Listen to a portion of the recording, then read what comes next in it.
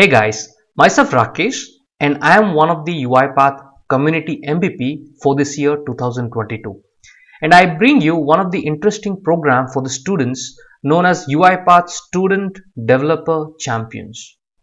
I am going to share the link of this particular page where you can get details of what is this program, what are the benefits of the program, what would be your responsibility as a champion, right? Once you become a student champion, what would be your responsible, because the title of the program is all about student developer champion. So once you get nominated and getting selected, once you become a student champion for your institute, there are a couple of responsibilities and there are a couple of great benefits as a student developer champion you will have.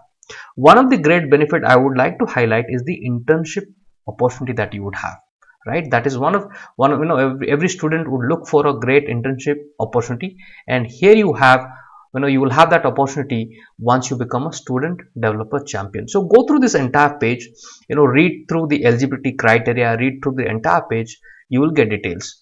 Now the next question that might be coming to your mind: how do I nominate myself?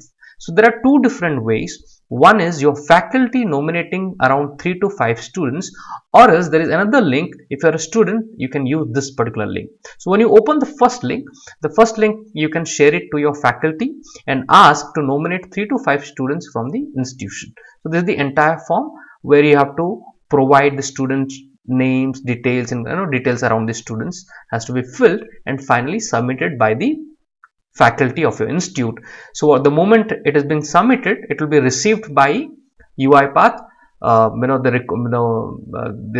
responsible person will collect this details and would connect with the faculty and the students later on. Okay, that will happen automatically. Once the form is submitted, the program will be initiated. Otherwise, if you're a student, there is another different form. It's a PDF form which need to be filled out and has to be shared. Now all these details are kept here. You can go through the forms. In the forms all the instructions will be there, and here the instructions are there. Please go through them in detail and understand the eligibility criteria, and definitely go for this program. Do not miss out this opportunity, guys. Trust me, it will be an interesting programs for the student. There will be a lot of things that you are going to learn, understand, a lot of industry practices you will get to know, right? There will be a huge experience as a student, I'm telling you.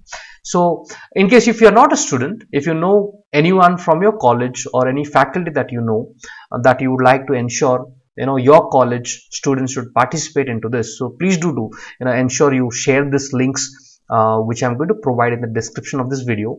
Please do share these links to your college faculties, call them or drop them an email, or if you're a student, if you're watching, please do share it to your college or maybe any other college that and if your other friends are studying in different college.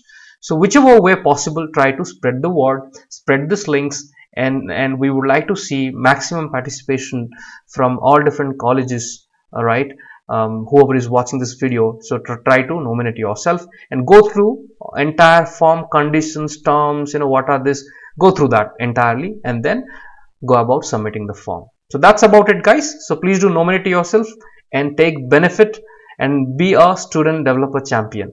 All right, so myself Rakesh, we are going to once again meet in our next content. Till then, take care. Bye bye.